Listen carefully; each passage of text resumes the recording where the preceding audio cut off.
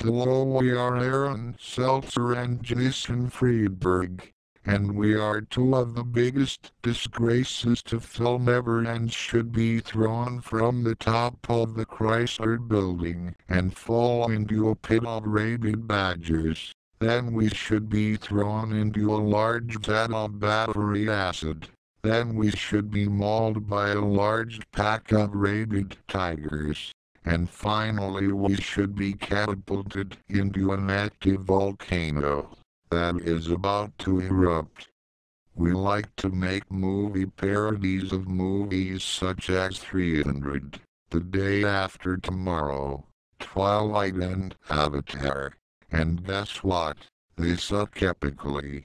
They aren't funny. The writing is horrible. The acting is terrible. And so is the production. Now you're probably wondering, if our movies are so horrifically bad, why do we keep making more? Well, here's how. There are actually some people who like this shit. Yeah, we know, it's sad, but unfortunately, it's the truth.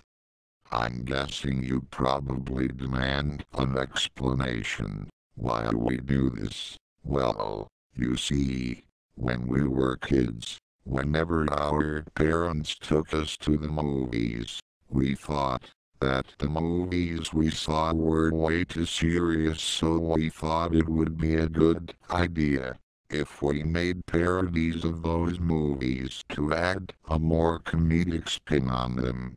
When we made parodies of Star Wars and Rocky and showed them to our parents, they were absolutely disgusted and spanked us ludicrously hard and abandoned us from ever seeing another movie until we were adults.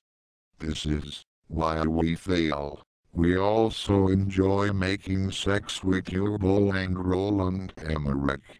But we cheated in them by making sex with, yes, you guessed it once again, inanimate objects. They include these: cranes, spaceships, tennis nets, Chinese takeaways, CDs, shotguns, torpedoes, nuclear submarines, wallets, refrigerators, signs that say no through road in them, French horns, wooden doors, wind chimes, the Milky Way galaxy, Hitler's bunker, spider webs, VHS tapes, pillows, iPhones, hair gel, straws, freight trains, taxis, grills, bows and arrows, lemons, red apples, moss, McDonald's drive-thrus, the Pizza Hut logo,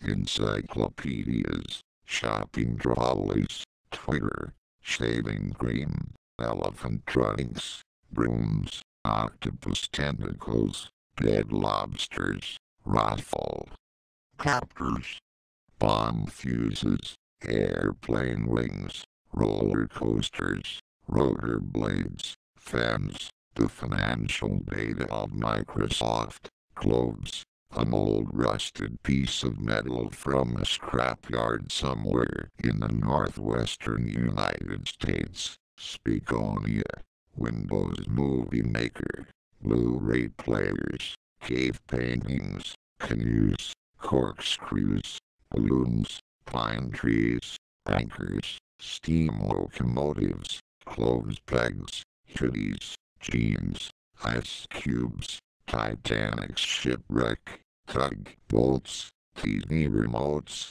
toasters, digital clocks, and model railways. And when we make sex with those things, it sounds like this. I have my swatch head. And that is all. Because we have got absolutely no clue how to make sex with inanimate objects. But what did you think, Mr. Freight Train? Well, all I have to say to that is just 3 words. What the fuck?